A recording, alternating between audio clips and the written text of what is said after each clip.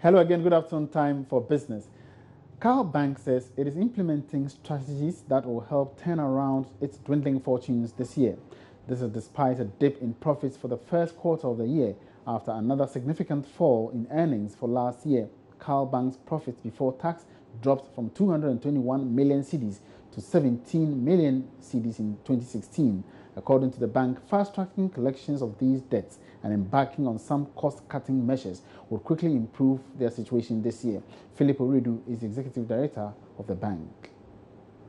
The experiences that we had in 2016, we've actually built some sort of learning blocks from that in terms of ensuring that the sort of provisions that we took in last year, which impacted very significantly on us, we would ensure that we wouldn't have the same problems going forward. I also did indicate that in terms of diversifying the sources of revenue, even within sectors, in terms of the companies that we deal with, we are diversifying that in terms of the clientele portfolio, in terms of the people that we deal with in the various businesses, to ensure that we increase our revenue generation. I think the settlement process started last year, where a certain part of that debt was isolated by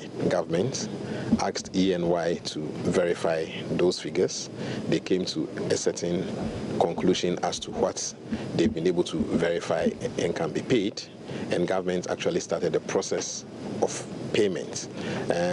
Obviously, that payment was in two parts: what came from the central bank and what came from the Ministry of Finance.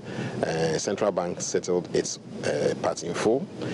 Ministry of Finance is yet to settle its part in full. Away from that, Vice President Dr. Mahamudu Bawumia has expressed government's commitment to keep its expenditure within approved budgets. According to the Vice President, this is necessary because of the impact of budget overruns on the economy, inflation, and cost of credit. The Vice President was with some management members of Standard Bank South Africa and Stanbic Bank Ghana, who paid a courtesy call on him at the Flagstaff House. Government over the years has had serious challenges in sticking to approved annual budgets by Parliament.